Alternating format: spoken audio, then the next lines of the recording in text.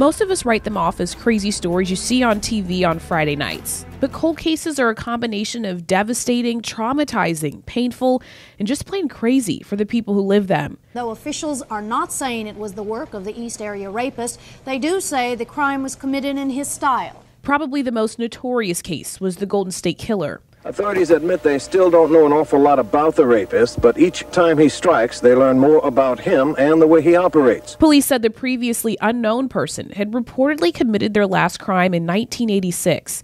But before that, their rap sheet included 12 murders, at least 50 rapes, and various home burglaries throughout California in the 70s and 80s. He was so confident he'd gotten away with the crimes, he'd call police and his victims to let them know.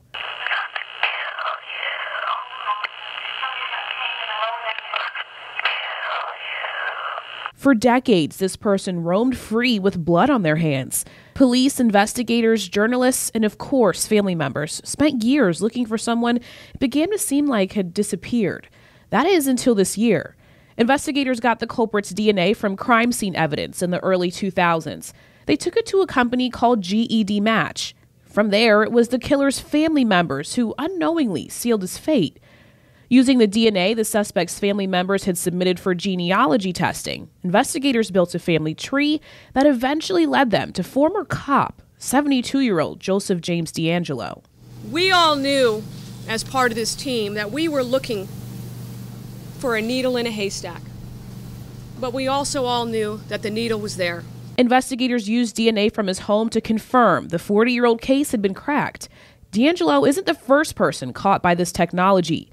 DNA analysis company Parabon Nanolabs says it's helped departments around the country make arrests in 6 cold cases this year alone using similar technology. The Golden State Killer wasn't solved by Parabon, but his arrest makes 7.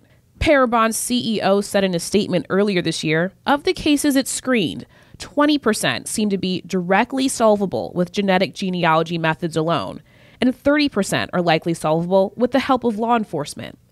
On its website, Parabon tells us how it's done. It uses a combination of genetic analysis, history, and genealogical research to study a person's family history. It compares the DNA sample of, say, a murder suspect to a database of DNA from volunteer participants, like people who use 23andMe. The company is then able to determine whether that suspect is related to someone who gave a volunteer DNA sample. That information can be compared to other data, like census records or obituaries, to confirm the results.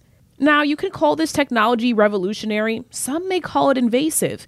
An innocent person just trying to build their family tree can very easily, unintentionally, implicate a family member. But the families who have suffered through cold cases for decades say this technology is a miracle because they can now call their cases solved.